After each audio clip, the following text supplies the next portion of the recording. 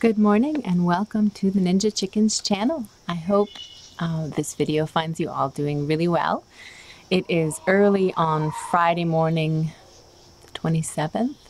I don't even know what date it is. I know it's Friday, I'm not sure the date. It's late July. I'm recording now because we're supposed to have some big thunderstorms this afternoon, which would be wonderful because it's been a little dry this past week. And my son is still sleeping. So I may have to stop because, I mean, it's like 8:30, so he should be getting up anytime, but he had a hard time sleeping last night. We all had a hard time sleeping last night. It seems like when the weather gets hot and muggy, we don't have air conditioning. The house stays pretty cool, but when the weather gets hot and muggy, you know, it's just not as easy to sleep. But it's cool this morning with the rain coming. I know it's going to cool things off. So welcome. It's nice to have you here again. I appreciate you, always appreciate you coming out and checking out my podcast, video, vlog, whatever you want to call it. My name's Maria. You can find me on Instagram as ninja.chickens. You can find me on Ravelry as Ninja Chickens. You can find all the show notes in the Ninja Chickens Ravelry group or on ninjachickens.org. This is a video mostly about fibery related things. Although there's definitely going to be a lot of plant-related things thrown in because of all the botanical printing I've been doing lately. And there's some homesteading and homeschooling too. So I hope you enjoy what you hear. I always love it when you leave comments and say hello, so feel free to do so. Let's see. I think we'll just start right off. I have no finished objects for you. No finished knitted objects for you. I have a lot of works in progress and I put a lot of time into them. These past couple of weeks since I've seen you last, for 1 week both my kids were at camp, and for the second week, this past week right now, my daughter was at camp and my son was home. So I had a lot of time. It's funny when I register them for camp, I think, oh, it's going to be so relaxing. I'll have a break. I'll just put my feet up and eat bonbons.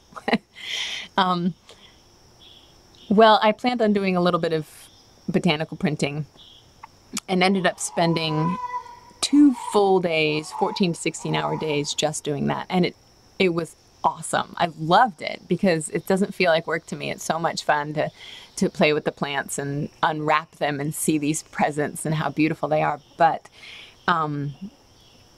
you know, at the end of the day, you're like, oh my gosh, I'm so tired. So by the end of the week, because I did that for 2 full days and then a couple of days here and there, doing little things, unwrapping, taking pictures, stuff like that. By the end of my week off, I was exhausted. So I tried to relax a little bit this week. Leaf wasn't feeling great after he came home from camp, so he and I chilled out a bunch and listened to some books on CD. The chickens are saying good morning, by the way. I realize with my new setup, you don't have a whole lot of space to see the cats run by, so I apologize to those of you who like seeing the cats playing in the background. I'm sure they will come out at some point. Anyway, in that time that my kids were at camp, I was also trying to get some knitting time in, especially during the heat of the day. I do my dyeing outside, and so, you know, by the time 11 o'clock came around, it was sweltering, so I'd go inside and I'd chill out for a little bit and do some knitting until it cooled off again. So what I've been doing, actually this isn't knitting, this is crocheting. I've been working on my Granny Stripe blanket by Attic 24, and I got a lot of work done on it. It's so fast. Crocheting is so fast. I get it, you guys. I know I'm only learning really 1 stitch here, but I put a little marker in where I was last time, if you can see it down here. That's how much I've done since the last 2 weeks. Let's see if I can hold it up better. Isn't that fun? So every 4th stripe is a stripe from my 20 colors, the 20 colors with matter dyeing class that I went to a couple of years ago at SAF, the Southeastern Animal and Fiber Fair. I always forget if it's Southern Appalachian or Southeastern Animal, but it's called SAF. It's right like 30 minutes from my house, and so we did a dye class, and I took a dye class. I didn't teach the dye class. So I've got 1, 2, 3, 4 of those colors in but there's a lot of others that are naturally dyed or undyed also. This one was done with black beans. This one was also done with madder.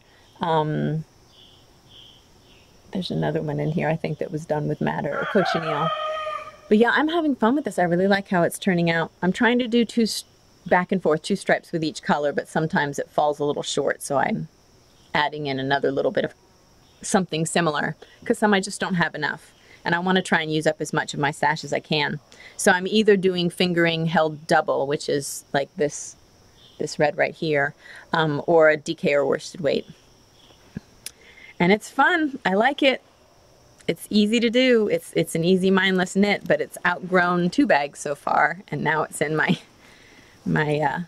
Fat Squirrel bag from SSK, the Super Summer Knit Together Retreat last year.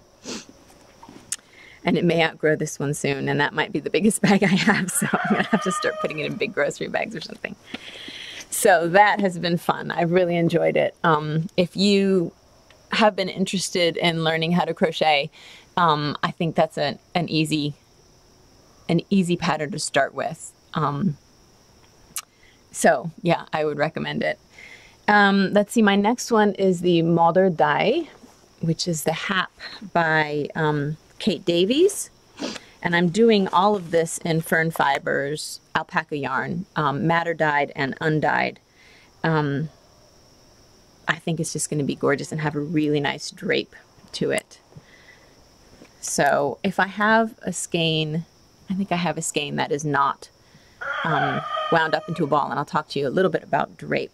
But I think, let's see, I have 71 repeats of this lace pattern, and I've done, I think, maybe 12 now. No, there's got to be a few more than that. But it's getting there. I probably added 5 or 6 to it since I last talked to you. And it's getting easier. It's not like it's a hard pattern at all. It just takes thinking. So if I'm sitting down watching something with my husband, or I'm listening to a podcast, I'll often find that I've messed up, and then I'm like, oh, where did I mess up? And I have to, think back a bunch to try and figure it out, because somehow I don't have the right number of stitches or something. So it's one that takes a little more thought. But as soon as this border is done, it's picking up stitches and just knitting basically in the round all the way to the center. So I think it's going to go much more quickly. I've just got to get through the border, and it's going to be so soft. I mean, it's pure alpaca and so squishy and drapey. So I think it's going to be a beautiful blanket. I'd like to have it done by winter. The next thing I've been working on is the socks, just a vanilla sock that I'm doing in the plant printed, botanically printed sock blanks that I've been selling. And I put a few rows on that too. Let's see, that's where I was last time. Not a whole lot. This is probably the most mindless knit, but I've been wanting to get those bigger ones done. This is the smallest project I have right now. I only have 4 projects on the needle, which is a lot for me because I usually don't have more than a couple. But this is the smallest. I've got a hat, a blanket, and a large poncho kind of thing that I'm working on. Excuse me. And then there's these, and these are the ones that I don't want to work on, but I could probably be done with them in a week if I just work on them. And they are from this sock blank, which I believe is pincushion flower or scabiosa and black walnut and hibiscus. So there we go. And the last one, so I asked you guys last time what you thought about showing design patterns as they were being worked, because I know some designers hold off until the final release, don't even show you a picture of what it looks like if you're going to be test knitting, and it's a big surprise. And I know that some will show you the whole way along, and I understand both. I guess I'm not making my living doing this. It's something I do to enjoy, and if I felt like I was worried that someone would steal the pattern, or I mean, I guess that was the only reason that I would hold it secret. And even still, if I'm putting it on the podcast, you guys are seeing it. It's obvious that it's out there. If someone else comes out with the same thing, it's going to be known that the pattern was stolen, and I'm really not worried about that. But I love being a part of the process with other designers who are like, here's the yarn I've chose. I'm starting a new shawl. here's the swatch I'm thinking of using. You know, I like being a part of that. So I want to share that with you guys. I have one project on the needles right now, design that I'm working on, and then one that I'm going to be starting that is potentially going to be in a magazine, so I won't be able to show you that one. But this one I can show you. This is the one that I talked about episodes back, how I was wanting to do something for my mother. She, I want to knit her something, but she spends a lot of the cold part of winter down in Florida. After the holidays, she always heads down to Florida and stays there for 6-7 weeks. So she doesn't need a lot of heavy wool. And so I thought, well, maybe I'll design a nice poncho style thing out of linen. So I picked a pattern and started working it, and it didn't click. So I thought I'd do it myself. So this is Quince & Company's Sparrow in the Nanny Berry colorway, I think. And here it is so far. It is going to be a long rectangle. You can kind of see the lace pattern that's coming out. There'll be a lace pattern along the bottom and along the side, and then at the final top. And then it will be folded in half and seamed, except for one spot where the head goes. So it will end up being a square in the front and the back, and we'll kind of go over like this, if that makes sense. And I'm getting there. I think I'm about 2/3 of the way through. I'm not a fan of purling, and I have a lot of purling to do with this. So that's what's making it feel kind of like a slog, but it's going faster and faster, especially the closer I get to being done. I'm really excited to see it put together. And this yarn, once it's, if you guys have not worked with linen before, the more you wash it, the softer it gets and the more it seems to bloom. So it will still be a very lacy shawl, or very open, not shawl, poncho, I guess you'd call it. It'll still be very open, but it's gonna really fill out the spaces a lot, and I think it's gonna be really beautiful. I'm also thinking of doing one in the same pattern. I haven't decided yet if I'm gonna do this all stockinette stitch or if I'm gonna knit the whole thing on the right side and the wrong side and see how that looks. I kind of want to just do that because that'd be faster. But I'm gonna do it in Fern Fibers. This is the Seven Sisters base, which is alpaca, silk, and linen. And so this is what I'm talking about when I'm talking about drape. You can tell this is going to drape because of the way it flops. It does not have a whole lot of structure. If you take a skein of yarn and you hold it and it's strong and stiff, that's not going to be one that has a nice drape to it. It will be stiffer, basicapey, in that it'll hold its shape better. So those are really nice for sweaters that you don't want to sag. Drapey yarn is really nice for shawls and slouchy hats. So yeah, both of these, this one and, do I have a skein? I do. And this one. See how they both just kind of flop over? They're gonna drape and hang well in a poncho or a shawl like that. So, so there you go. That is going to be called my Claire pattern. And I hope to have it out sometime in August. I'd hoped to have it out in July because it would have been nice to have it for the end of summer so people could knit it for the warm weather. But, you know, it just hasn't happened yet. And I will probably be asking for test knitters sometime soon. I don't think it's going to take me that much longer. And it's a fairly simple pattern. I like to knit the patterns as I write them out and figure out the details as I go. That's kind of how I design. I know some designers can write the whole pattern out and then sit down and knit it, but I like to write it as I go. And then I feel like for me, if I get to a point that I hadn't visualized beforehand, I can actually work it out in the knitting instead of trying to write it all out and figure out the mathematics beforehand. So anyway, if anyone is interested in test knitting that, let me know. I'm interested in having it test knit in linen, but also it would be neat to see it done in a wool or a wool blend. or even a heavier weight yarn to see if it's something that, instead of being so open and lacy, it could be a winter poncho. So let me know if you might be interested, and that might be coming up soon. So that's it, I think, as far as my works in progress. I may get a couple of those done in the next couple of weeks. We'll see. I haven't done any spinning. I know a few episodes ago I started spinning on the camel fiber that I got from the local farm. And it's really soft, but it's driving me nuts. It's not hard to spin, but there's so much little pieces of dirt in there that I couldn't get out. I ran it through the dump carter 4 times, and every time we'd get a pile of stuff.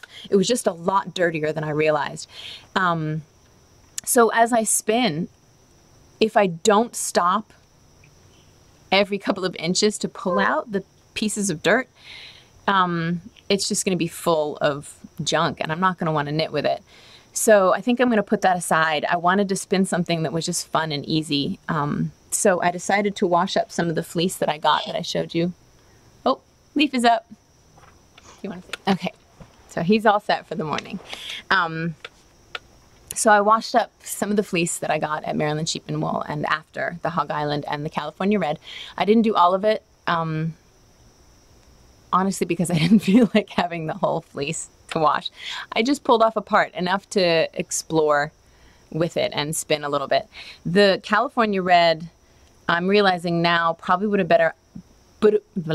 been a better idea to flick open the ends of the locks before washing it, because I put it in the water, maybe a couple of ounces, 4 ounces maybe, and there wasn't a ton of vegetable matter or dirt, but the ends of the locks had some dirt on them, and they were just staying closed. So I ended up taking them, you know, a little bit at a time and kind of rinsing them under the water to try and get them to open up and let out some of the dirt. But in doing that, I felted it a little bit, not a lot, but enough that it was kind of a pain in the butt to put it through the carder. But what I have here is, this is what it looks like. Let's see if I can get it so where it's not so blown out. It's big and fluffy, and you can see little bits of red in it. And I think I got out most of the chunks, so it should spin up fairly smoothly. Let me see if I can put it up close to where you can see it.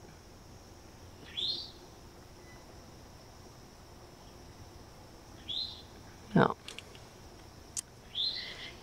Yeah, so I will start on that. It's not as... It's going to be a rustic yarn, I can tell by feeling it. It's hard to tell sometimes when you feel a fleece. It might feel so soft sometimes because of the lanolin that's in it, or the area you're feeling it, or whatever. And then when you finally get ready to spin it, it's like, oh, this is a little more itchy than I thought. But I still think it's going to be a really beautiful yarn. And I'm excited actually to put some color on it. I think that will dye up very nicely. The other one that I'm really excited about spinning, and probably what I'll do first, is the Hog Island fleece. This, though it was very dirty, when I had to, you know, rinse it 3 or 4 times before the water even looked slightly clear. It just had a lot of dirt, but not vegetable matter, if that makes sense. It didn't have a ton of junk in it, but it was dirty. It didn't have locks at the end that were chunked together, so it opened up really well and went through super fast in the carder. And I tried braiding some of it, but I ended up, I put this through the carder and then I pulled it through what's called a diz, just to see if I could make a roving out of it, but I don't know how to do that very well. So it kind of came out chunky, but wow, it's so squishy. And there's so much crimp in this that I think it's going to be really easy to spin. It's just going to spin itself, basically, because it'll keep wanting to grab onto itself. But yeah, this is really beautiful. I think it's going to turn out a nice gray, though there's some specks of black and brown in there and a little bit of white. I think it's going to be really beautiful. So there's that, and I have some more in the bag. So maybe in the next couple weeks I can get at least one of those on the wheel and do a little playing. I'm excited about that. I just haven't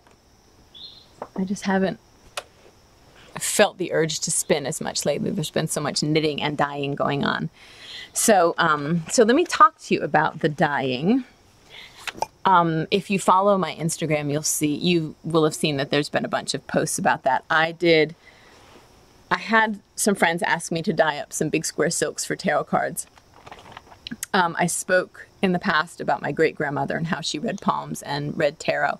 And I had talked with a lot of my cousins and aunts and great aunts, and there's really no one to teach it anymore. No one's wanting to. So I'm taking a class with a friend and just finished actually the first level class, and it's been a lot of fun and really interesting. I'm enjoying learning the cards and how they relate to one another, and just how it all works. My scientific brain likes figuring it out. But it's really neat to just, you know, try and connect with my intuition a little bit more too. But in the class, some of the other students asked if I would do some eco printing on some silks, and so I did that, and love how they turned out. They're really beautiful.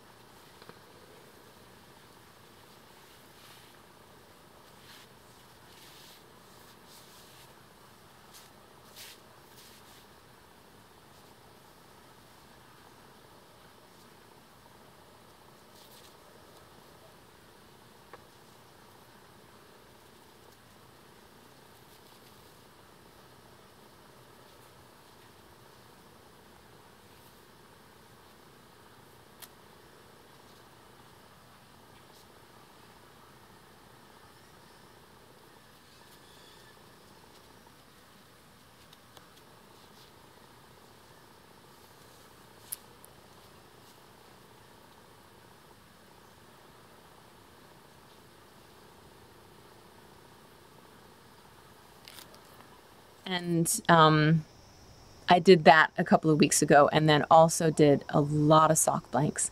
I'll be putting those in the store. I'm not sure if it's going to be tonight, Friday night, or Saturday morning, but they'll be in there probably when this goes up.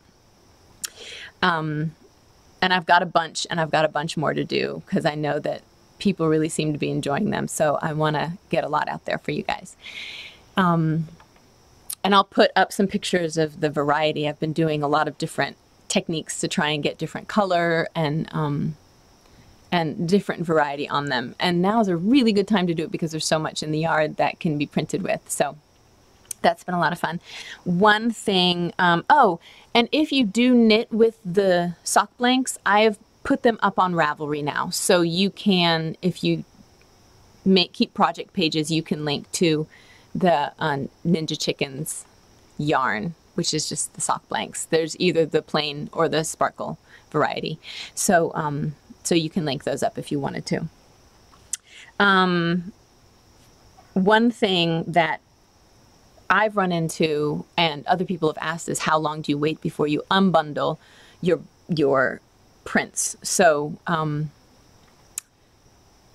you'll put the plants on your fiber, whatever fiber you're using, and then you roll it up, either, you know, bundle it to itself or roll it around a pipe or a piece of a twig or something like that, and then you either steam or simmer it. Some people will unwrap it as soon as it's cool to the touch. Some people will wait 24 hours. Some people will wait until it's completely dry. Some cultures, I think it's the Japanese culture, says you have to wait so many months for certain prints. So I thought I'd do a little test because I want to know why. Is there really going to be more color if you wait, you know, overnight versus till it's dry versus a month? So I did 3 tests of the exact same plants on the exact same fiber. I put them around the same PVC pipe. I steamed them all at the same amount of time. Like, I tried to take out any variables. This one was unwrapped as soon as it cooled.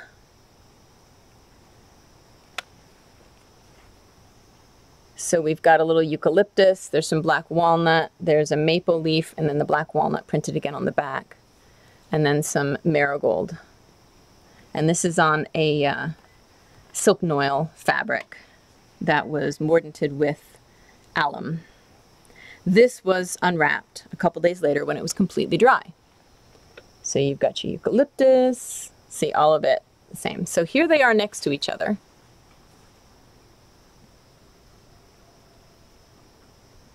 Really very little difference.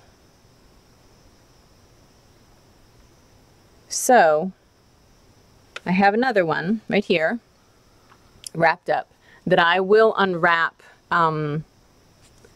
mid-August, and that will have sat for a month. It's completely dry at this point, so it doesn't make a whole lot of sense to me that it would change color once it's dried. I guess if I were to have wrapped it around a branch or a copper pipe or something, like this is pretty inert, but if it's wrapped around a branch that has tannins in it, then the tannins might change it a little bit more over time. I don't know, but we'll see. We'll see how this one looks, and then we'll compare, and then I'll know that it's okay to unwrap everything as soon as it's cool, because I don't like to wait. All right, let's see. I told you there was a lot to do with eco-printing. I did some napkins too. I'm not sure if I'm going to put those in the store or not. I really like the idea of giving a set of 4 napkins to people as holiday gifts. I need to really throw them through the washer a few times and make sure that the color stays. And I want to do those more with a soy mordant and not alum, because if people are going to be putting them to their mouth and wiping their hands with them over and over again, I'd rather it be as natural as possible. Let's see. So I also was, I talked about it in the last episode, the moon, the polycarbonate moon phase blocks, resist print blocks that I have. And those are up in the store now also. There's the set of the moon phases, and then there's a slightly larger crescent moon that are both up in the store. And I really like how those are turning out. I've been doing it a bunch. The man my neighbor who originally made me the first set of wooden blocks, I wanted to make him something as a thank you, and I knew that he wouldn't wear it. So he's asked if I would make something for his wife. So I made her this. It's a silk scarf with the moon phases on it. She loves purple, so I thought that would be nice. This is logwood. And originally I actually dyed the whole thing with Saxon blue. And let me see, there's somewhere you can still see a little of it. Can you see some of the blue in that moon? Maybe just the tiniest bit. The whole thing was a beautiful pale sky blue. And then I put the blocks on so that the blue would resist in those spots. And then I put it in logwood. And it turned out beautifully, just like this, except that the moons were slightly blue. And then when I finally rinsed and ironed it, the blue disappeared. And it didn't wash out, but Saxon blue is an extract that seems to be, it's a liquid extract that's an indigo that's been altered so that you can print it, you can dye with it without having to deoxygenate it. So you can use it similarly to a standard extract. However, it's really heat sensitive, and if you have it in the dye pot, everything looks gorgeous, it's nice and blue, and then you go a little too high on the heat for too long, the blue disappears. So the only thing I could say, I didn't rinse it in a hot, I mean, I could put my hands in the water. It was less hot than when I put it in the dye bath with the logwood, and it didn't disappear then. And it didn't look like it disappeared when I ironed it, but for some reason, once I rinsed it out and hung it up, it was gone. So the only thing I can think of is that maybe the ironing was too hot. I don't know. But either way, I still like it, and I think it's turned out beautifully, and hopefully she will really like it. It's a nice size. I used the crepe silk instead of the habotai silk. I don't know, it feels a little more sturdy to me, and so I thought I'd use that, but I think she'll like it, and I think it turned out beautifully.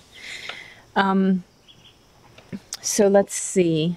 I want to make sure I've covered everything about the eco printing and the dyeing. There was a lot to tell you guys about. So the last thing that I wanted to tell you about, and I'm super excited about this is I finished my bed sheets. So I don't remember, I think I was talking with Justine of the Wild Diary, and Rebecca Desnos, who is another botanical printer and natural dyer. And there was a discussion about the effects of wearing naturally dyed clothing, and if the plants could have an effect on your health. And I know I've mentioned this before in the podcast, and it completely makes sense to me. There's energetic healing, there's flower essences, there's homeopathic medicine. There's all this medicine that people have used throughout the ages relating to not just ingesting a plant, but how the subtle energies of the plant can help with healing. So I thought, well, gosh, not just wearing fabric, but wouldn't it be nice to sleep on fabric like that? So I got some organically grown cotton. I got cotton sheets, and I mortared them with a soy milk that I made from soy that was non-GMO. Like I went all out with it to try and make sure that it was as sustainable and good for the environment and good for us as possible. And then I dyed the top sheet in birch bark and apple bark. That was from a couple of trees that came down earlier this year. And I printed plants along the top where you'll pull it up to your neck. Then I dyed the bottom sheet with turmeric. My husband loves yellow, and I thought that would be a really pretty color, a nice deep golden yellow. And I dyed the pillowcases with lavender and elderberries from the land and with the moon phases on them. And we slept in them for the first time last night because I just finished them yesterday, and they're so beautiful. I mean, it's nice to crawl into some really pretty sheets and just relax. The pillowcases do still smell like lavender, which is nice. And the funny thing is that Maxine, who's probably the most skittish and least snuggly of the cats, as soon as I sat down in bed last night, I was watching some podcasts and knitting, she jumped up there and meowed and meowed and meowed and rolled around on my legs and was just like loving it. It was really, really sweet. And she slept on the bed all last night. So I think she enjoyed the herbal medicine in the sheets too. So it was fun. It was a lot of fun. I would encourage you guys to try it if you think it might be something you'd enjoy, even if it's just the bottom sheet or the top sheet, you know. Yeah, I'm excited to go to bed again tonight because it was nice to sleep in them. It smelled good. So I'll put some pictures up. It was really hard to get good pictures of those because with all the wood in our house, over time it has yellowed a bit and everything looks very yellow and there's a lot of shadows. That's why I do a lot of podcasting outside. But I was also standing on a chair to try and take a better picture from above. And as I stepped off the chair, I had lots of space to make it to the ground, but I forgot that there's one little part of our bed that sticks out. The bed has two posts kind of holding up the frame. And I stepped on the post, and I was expecting to hit the ground a foot later. And I don't think I broke it, but I hurt my foot. So I've been hobbling around a bunch. But it was a good reason to put my feet up last night and just relax. So yeah, the hazards of photography. So that's it for all the natural dyeing. Like I said, there's lots of stuff in the store. There's silks and the moon blocks already in there, and there will be some sock blanks in there by the time this goes out.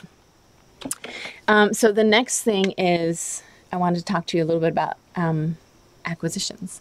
I think it was in my third or fourth episode, talked about a company called Pichinku, which is which was started by a woman who lives in Peru, Cusco, Peru, and was trying to help a group of artisans with their business, their natural dyeing and stuff. And she and some women got together and started a naturally dyed yarn business using the traditional methods and plants from their area and using alpaca and wool from their area. So I thought it was a really sweet way to support global community as Mars from Hey Brownberry calls it, the connection of global community. I mean, yes, I'm all about support local in my own community, but I also feel like in this day and age, we need to be a global community. And so I was very excited to be able to support her. And I got my Kickstarter yarn, which is gorgeous. So here are the 3 colors. This is Nogal, which looks a lot to me like black walnut. But I don't know if that's what it is or not, because these are the native names. And it even has who it was dyed by, which is pretty cool. This is Terra, which is a beautiful purple. Here's the label so you can see it a little better. Pichinku. And this is Koole, which is a lovely yellow that reminds me of turmeric. She has opened the store this morning, actually. The yarn was officially released this morning. I got wool. So see, drape-wise, it stands straight up. Not much of a drape. These are good examples. So this is going to be a sturdy garment. It's not going to be as flowy, which I think this would make a gorgeous sweater or a nice hat. But I would love to put these colors in a colorwork sweater. But yes, I got the wool option. There was wool and alpaca, and I love alpaca. I think it's fabulous, but I really like wool for garments. So I decided to go with this. It's a single ply. I think the alpaca is a 2-ply. But Pichinku, P-I-C-H-I-N-K-U, their store is open as of this morning. So I would highly recommend you check it out because I think it's a fabulous cause, fabulous job, or a fabulous business. That's what I'm trying to say. My other acquisition came also from overseas. I did a trade with Nathan of Twisted Finch. He's a yarn dyer over in the UK, and I sent him one of my sock blanks in exchange for some of his yarn. And he was sweet enough to send me 2 skeins of yarn. And I really liked his sky dye base, which is this gorgeous yellow. And the funny thing is, like, if you were to ask me what's my least favorite color, it would probably be orange and yellow. But I love this kind of yellow and this kind of yellow. Like that, I guess it's like the natural kind of yellow. These look like naturally dyed skeins. It's like the colors you can get from turmeric, I guess. It's deep, it's golden, it's a solid color, if that makes sense. It feels grounding. So I really love these. Here's his label, Twisted Finch. This is his merino cashmere nylon base, and this one, it's a fingering weight, and this one is his DK weight, which is just merino. And I'm super excited to put these in something. I don't know, I wonder, this is definitely more of a worsted or bulky. But yeah, they might even go together. We'll see. So those are the 2 things that I ended up getting. And again, I would highly recommend you check both of them out. I think they're beautiful yarns. And if you haven't looked at his Instagram feed, Twisted Finch, he has a really beautiful, a really good eye for beautiful colors and putting them together, and does some beautiful dyeing. So yeah, those are the 2 things that I got. I also received a couple weeks ago a shawl from Pimpernel. She has, or Pimpernel. She has a podcast, but also is a designer, a new designer, and she sent me her sand bloom shawl, which is absolutely beautiful. And I'd like to put it in a giveaway, so I'm going to try and think of something, and maybe in the next couple of episodes, we'll put together a giveaway for you guys, so you can see the shawl and maybe have some nice yarn. I'll figure it out. But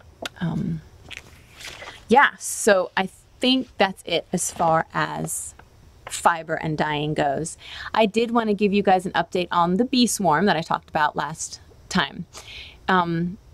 So we had gotten all the bees into one box, and there was still a swarm that was on the tree. And we couldn't figure out why they wouldn't go into the box. Turns out there was at least 2 queens. And I didn't know this could happen. So generally with a swarm, the original hive starts feeling like it's full and that part of them, like they don't have enough room. So they start developing a queen cell, and it may be more than one. There may be 6 or 7 queen cells in the hive. They feed specific bees royal jelly, which makes them turn into genetically a queen bee, a larger bee, a bee that's programmed to, lay eggs, that kind of thing. And and so usually when that first new queen hatches, the worker bees will kill the other cells so that there's only one queen. She stays, and the older queen flies off with a crew and to find another home. So you have the new queen there. She'll go out, take her mating flight, and mate with some of the drone bees, and then come back and start laying in the old hive. Well, it seems like what might have happened is that at least 2 queens hatched. Two new queens. One of them stayed with the hive, and then another one flew off with the old queen, and they separated. Like they flew off, they swarmed together, and then after they landed, they kind of separated into their own crew. So we ended up having 2 boxes, 2 new hives. But when my friend Carl, who works the bees, when he went back into the hives, the 6 original hives, he said, they're all really full. I don't see how that large of a hive could have left, or a large of a swarm could have left these hives. So, so it's possible they came from somewhere else. There's a lot of beekeepers around here. It's possible that the swarm came from somewhere else, and maybe they smelled these hives, smelled the honey, and thought, oh, this will be a good place to land and find a home. But we'll see. Once he goes into the 2 original, he lets them settle for a little bit and start making brood and gathering things before really disturbing them so they don't fly off again or kill the new queen or whatever. Once he goes into them, he's going to let me know if he sees an old queen and if she's been marked. A lot of beekeepers will mark their queens with a little dot of paint, and there's specific colors depending on, who the beekeeper is. So Carl marks his with a specific color, and if it's not that color, then he knows it was not from our hives. So it was all pretty cool and a lot to learn about, and really neat to see them swarming. And a few people comment about how I was very brave to stand there by all the bees. When they were initially flying around and trying to find a spot to land, I was standing near enough that they were flying past. But generally, they're pretty calm when they're swarming. Once they had landed and Carl was out trying to get them into boxes, I was sitting in the car and I was filming from inside the car with the windows up. So I'm not that brave. I had everything going. At one point, my husband walked behind the car and was standing there, and I heard Leaf come out of the house and go, "Where's Mom?" And my husband goes, "I don't know." And I was like, "I'm in the car." He didn't even see me in there. I was sitting in there with my camera. But it was really cool because I was able to get some shots of bees that landed on the window, and they were giving themselves a little bath. So yeah, that was fun. So let's see, what else is going on? Summer's already over halfway done. It goes by so fast. Every year at the beginning of the summer, we write down our bucket list of the things we really want to get done, the things that will make us feel like summer's complete, like playing in a waterfall or going roller skating or having a picnic, just something. And I don't think we've checked off more than like 2 things on that list. It just always gets so busy and full, which is fine. I mean, it gets full with, going to the library and watching movies together, or playing out at the swing, or working, but one of the things that we are looking forward to at the end of the summer is that Kaya is going to be starting a school. I've homeschooled until now, and this is technically a homeschool, high school, but I'm really excited about it. She's had a hard time the past couple of years with being a part of a bigger community. She has her closest friends.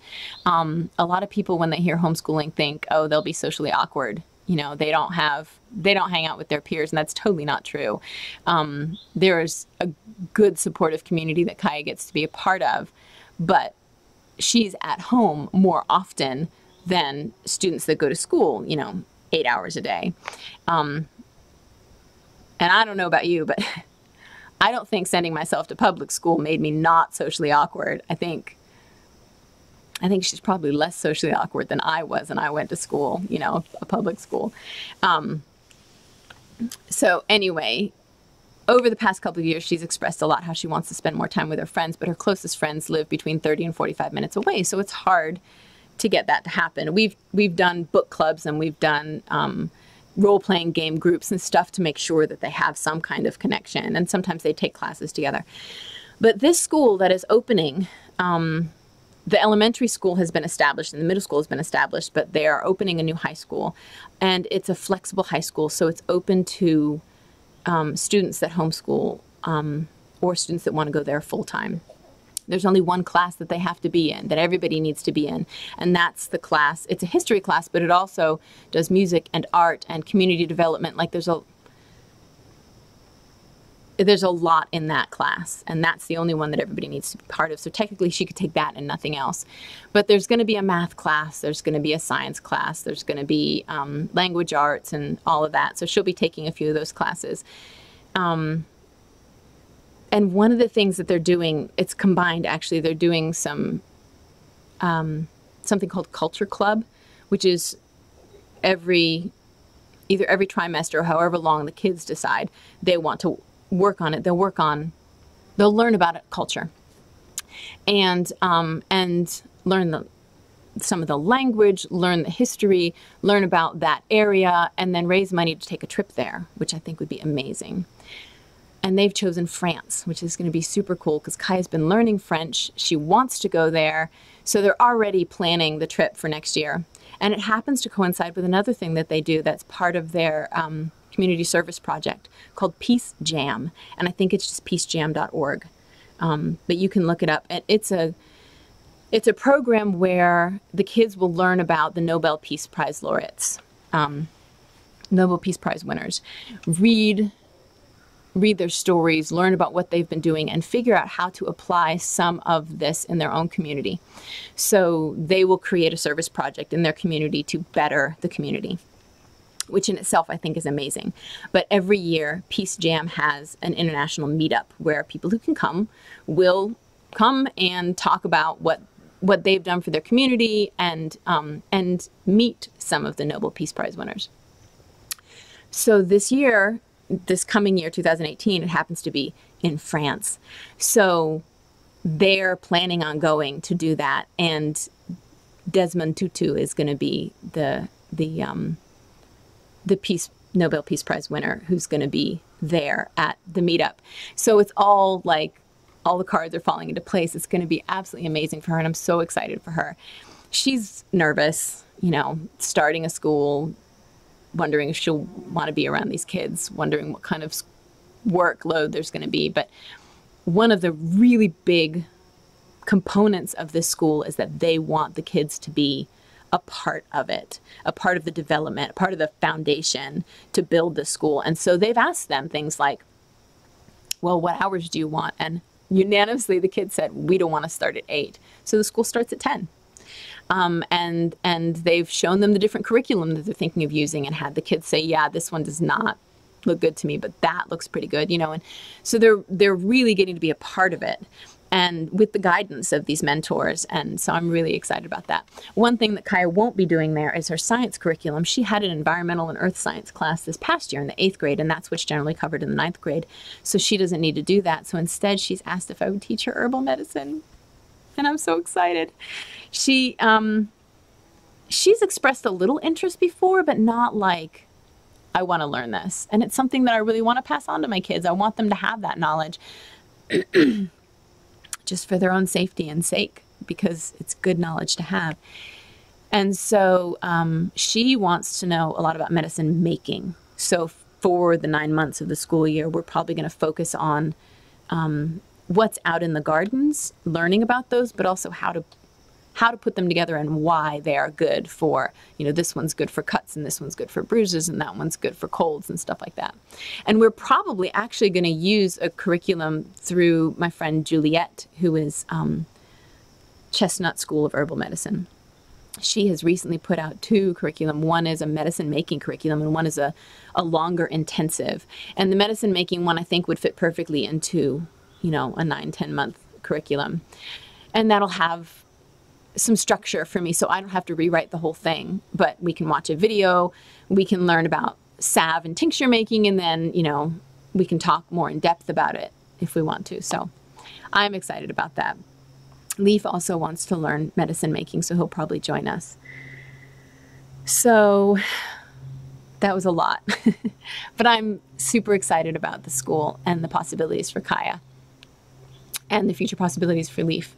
I could certainly teach her through high school if she wanted me to, but I feel like this is a place where she can really develop a stronger community and be with them more often and branch out a little bit. You know, she's at the age where she needs to step outside of the home and experience being responsible for her own decisions a little bit more.